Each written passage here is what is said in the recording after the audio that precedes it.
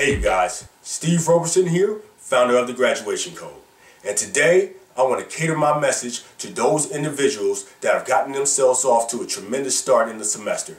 To those individuals that have hit the ground running and got themselves into a great position in which now they're sitting at about an A or a B in the class.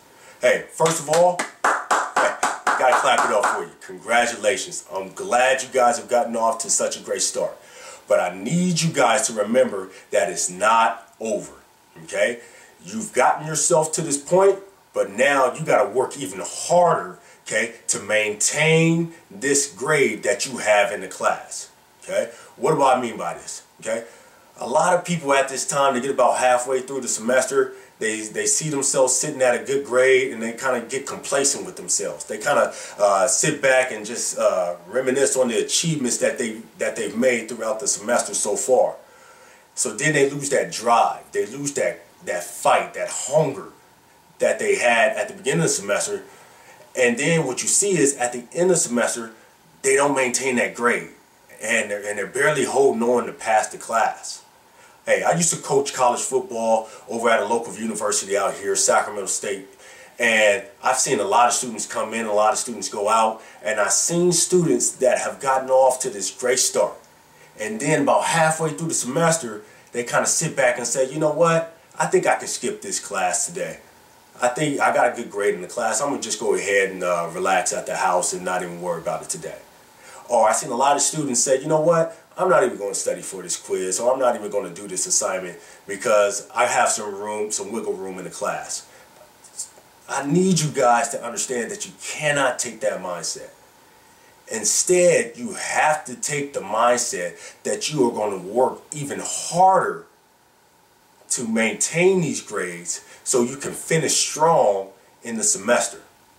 I don't know if you guys seen the Super Bowl back in the 90s. It was Super Bowl, I believe, Super Bowl 25.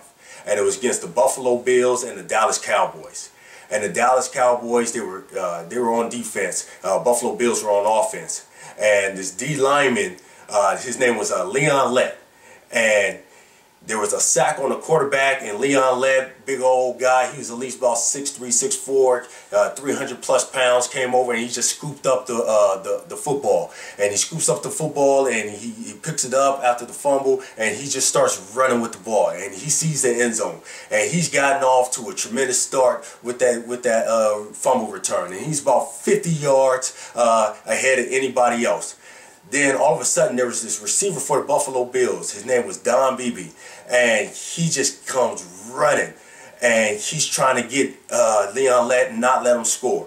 And Leon Lett, he gets about the 35 and he's running hard. He gets about to the 25 and he's running hard. Then he gets about to the 15 and he's about 15 yards away from the end zone from scoring. And now let me remind you, this is a defensive lineman, 6'3", 6'4", 300 plus pounds. They don't get too many opportunities like this. And he has the ball in his hand. He's about 15 yards away, and he kind of just eases up. He just eases up a little bit. And as he eases up, okay, there's Don Beebe. He's running hard, still full sprint, trying to keep Leon Lett from getting into that end zone. And Leon Lett, he's about 5 yards away, and he starts to stretch out, getting ready to celebrate. Has the ball in his right hand, and he's holding the ball out, and he's about 4 yards away, and Don Beebe's just closing in that ground. He gets about 3 yards away, and then Don Beebe's just closing in that ground. He gets about 2 yards away. Don Beebe's right there. He gets right there at the half goal line, and Don Beebe comes to his right side and just kind of just smacks the ball out. And that ball goes out the end zone. And this big 6'3", 6'4", 300 pound D lineman, Leon Lett, just sits there and he's like, just grabs his head and he kind of just looking like, I know that just didn't just happen. And if you take it even further, he kind of became complacent because he thought, you know what, I got the football, I got the ball in my hand, I'm all the way here, nobody's gonna catch me. Okay, I'm gonna just go ahead and think about my celebration dance in the end zone and not finish all the way through and finish to his ultimate goal. So I want you guys to take this analogy into play here, and I need you guys to understand that, hey, you got that ball in your hand and you're running towards that end zone. You already made a great play. You already got yourself in great position. Now, I need you guys to finish.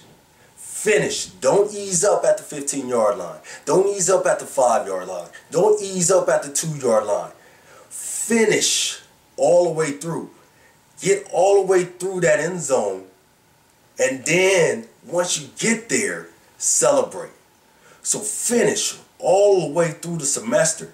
And then once you get there, celebrate.